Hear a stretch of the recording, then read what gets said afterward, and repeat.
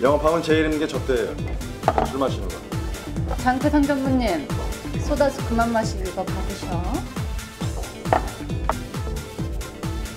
자, 김사계사 술 잘 마셔서 좋아요, 나. 건배.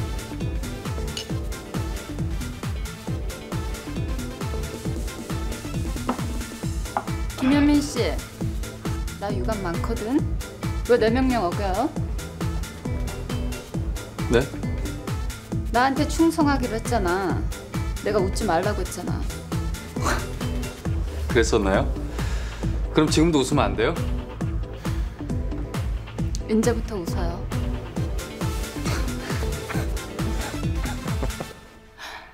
춤춰요. 나 춤 잘 추는 거 모르죠?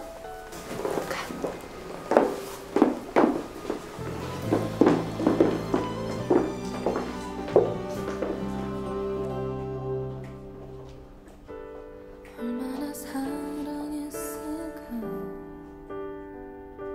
수없이 물어보지만 대답을 몰라 돌아선 네 모습을 바라보며 자꾸 내게 묻고 있어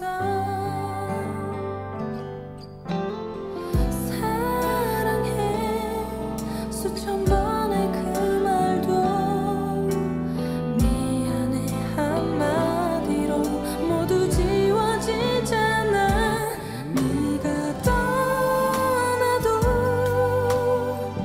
멀쩡히 살아갈 수 있을까 셀 수 없는 추억에 내가 쓸리고 하루도 버텨낼 수 있을까 안고 싶지만 널 다시 품에 안고 싶지만 이제 더 이상은 나의 세상에 너란 사람은 없어 추억만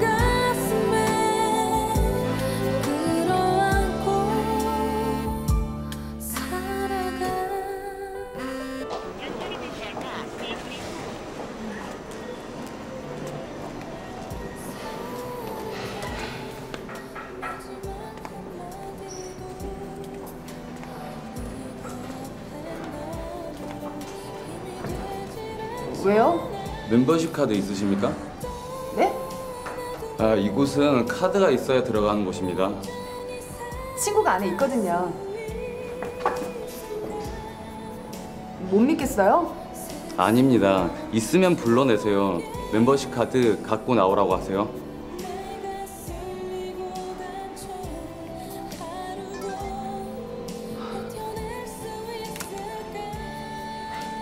시끄러워서 안 봤나 봐요. 좀 불러주시면 안 돼요?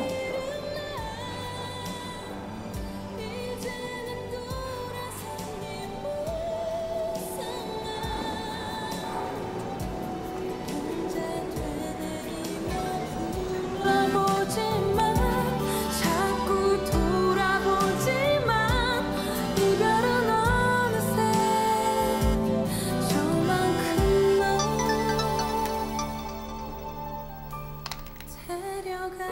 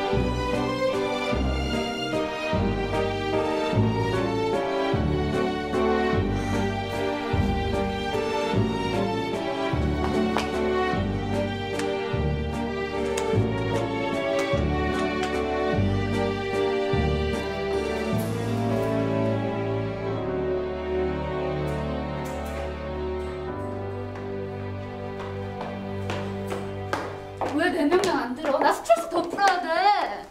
내일 일이 또 있잖아요. 아, 그럼 한 잔만 더 마시고 가요. 나 술 모자라. 그만 마셔도 될 것 같은데.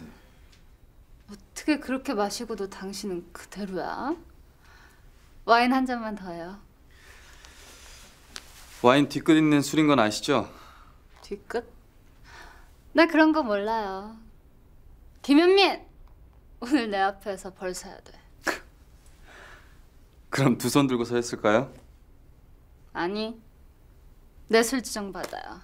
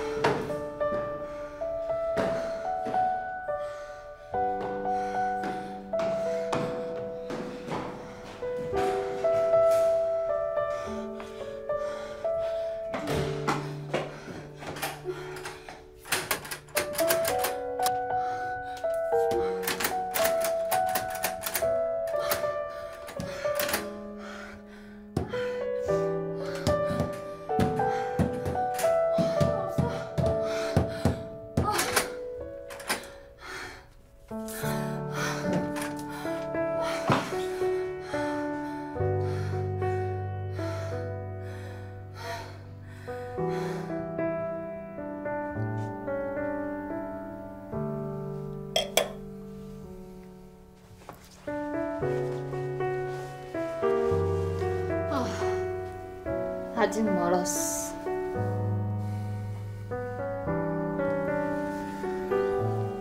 그만 주무셔야겠어요.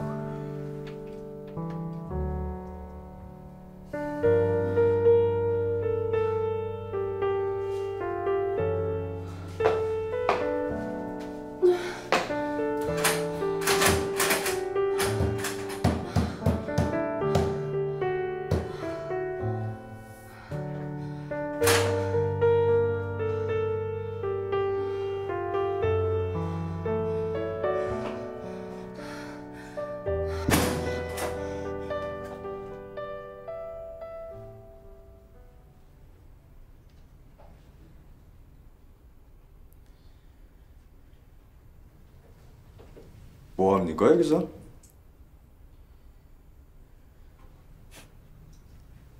애인한테 버림받으셨나? 여기 아무나 오는 데 아닌데.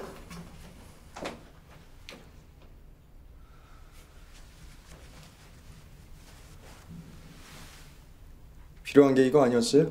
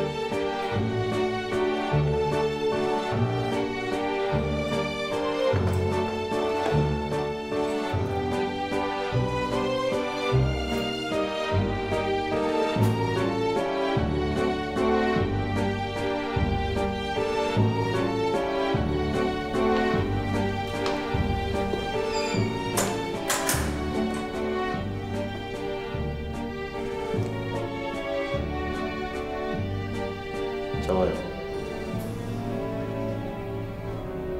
잡아요, 내 손.